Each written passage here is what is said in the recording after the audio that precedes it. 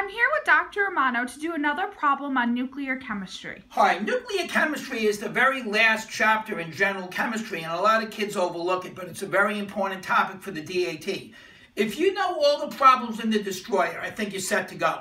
Where I go over fission and fusion, binding energy, alpha decays, beta decays, positron emissions, electron captures. If you can do all them and all the problems in the destroyer, you're set to go. But let me show you one more challenge problem. I made a previous tape where we calculated things like energies and mass defects, but I want to do one more problem on what we call the binding energy. The binding energy is going to represent the amount of energy either to break the nucleus or to assemble the nucleus. So if I'm breaking the nucleus, I need to put in energy. So that's going to be endothermic. Whereas if you're going in the opposite direction, where you're assembling it, then that's going to be exothermic. So come on in and let's have a look. What I did here is we have a 6529 copper nucleus, and it has a mass of 64.9119 atomic mass units, or sometimes we just write it as U. What I want to do is to find this binding energy of this nucleus, meaning I want to find the amount of energy that it would cause to make the nucleus. What I did here is I gave you the mass of the proton, I gave you the mass of the neutron, and I also gave you that an AMU is equal to 931 mega electron volts. First thing you're going to do, you're going to take 6529 copper. If you subtract 65 minus 29, that gives you the number of neutrons, which is 36.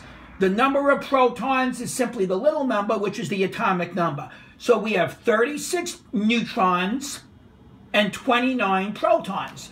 All I did was multiply the number of neutrons by the mass given, which is 1.0087, and the 29 protons by its mass of 1.0073.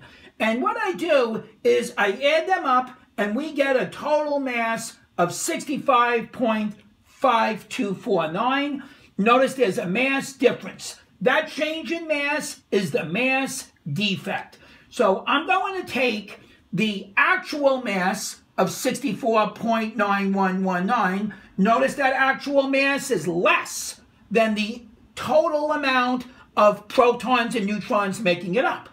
I'm going to subtract that 64.9119 minus the mass when we added up all our protons and neutrons of 65.5249, and we get a mass defect of minus 0.613 AMUs, and then the kill. All I do now is use the conversion. We know that an AMU is 931 mega electron volts.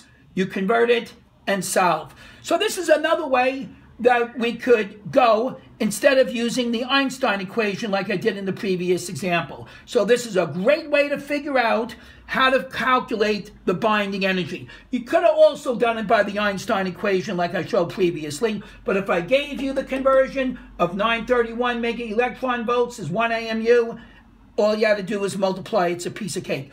All right, I hope this helps on showing you how to do binding energy. All right, good day to you. Bye-bye.